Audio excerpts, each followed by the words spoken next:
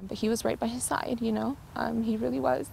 He didn't go alone. Jesus Barraliza was murdered in Anaheim Tuesday, police say, on his family street with his father by his side.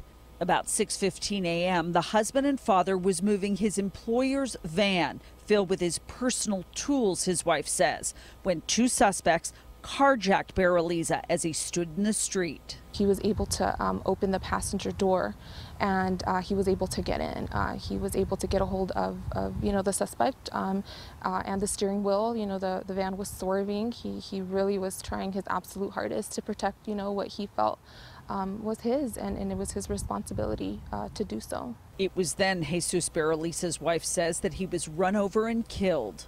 His only child, Addie, here in pink, was one of the mourners to visit the memorial this morning set up on Melinda's Circle. Traveling to places like Mount Rushmore was something the Barralizas did together often.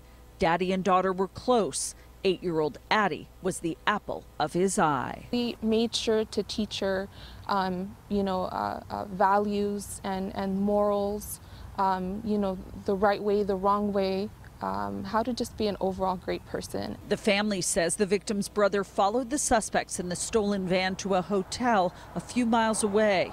Police arrested Omar Sanchez and 21-year-old Yesenia Escareno for homicide and carjacking. They say Adriana Gomez was an accessory. And unfortunately, it was those bad people that he always warned my daughter about, to stay away from, that ultimately took his life.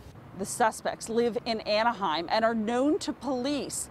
Bail is set for the alleged murderers at $1 million. In Anaheim, Michele Gile,